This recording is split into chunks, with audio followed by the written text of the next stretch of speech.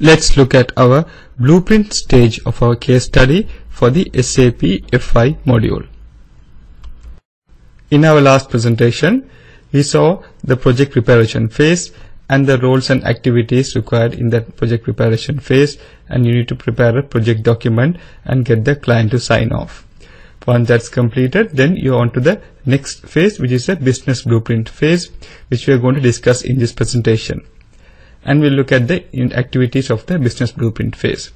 Now, it's very important that you get the business blueprint phase as right as possible, or as close to the absolute perfect processes as much as possible, because what you define in your business blueprint only, you will be actually going and configuring and doing the unit testing in the next stage. So once you start doing the business blueprint and signed off from the client, when you're actually going to do the realization stage and you're somewhere around here, if you find out the client saying that, we should have done like this differently and we should have done like that differently in business blueprint stage, then it's very difficult to go back and again start configuring and again doing testing.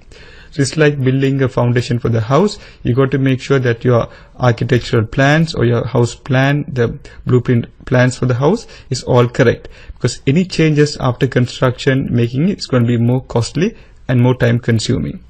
So let's see the activities of the business blueprint phase.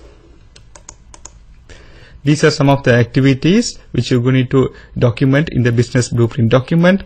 It's not necessary only these, there might be a few more also, but I'm just giving the basic ones over here. First, you have to analyze the as is and to be processes. As is their current processes using their legacy system or their old ERP system.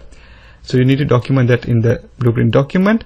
And to be, so what is going to be applied in SAP, that is called the to be processes.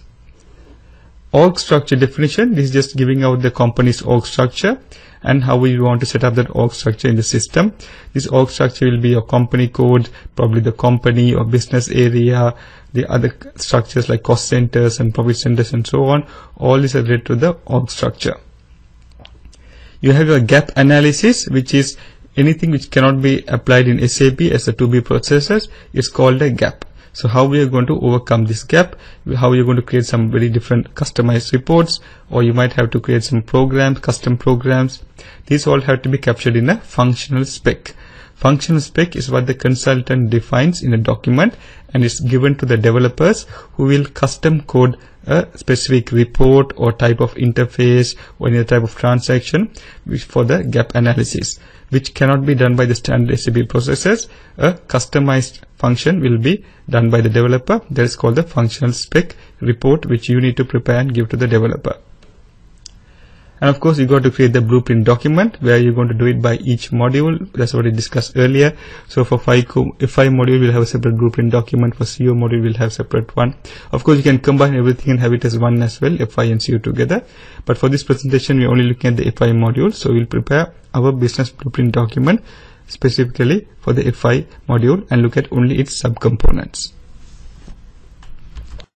We'll use the FI module components which we have studied throughout our presentations and put them as the subcomponents in our business blueprint document.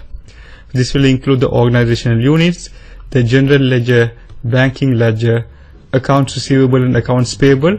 I have grouped them together because they share some common attributes, and asset accounting.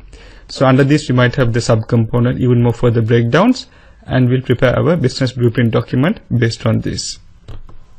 Details over here for business blueprint phase, and then this should be signed off by the customer.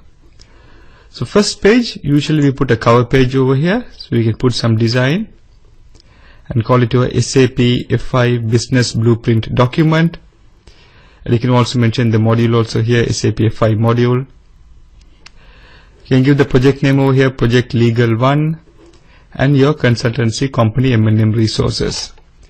Or instead of putting this SAP FI module here, you can also call it SAP FI business blueprint document for the company L2L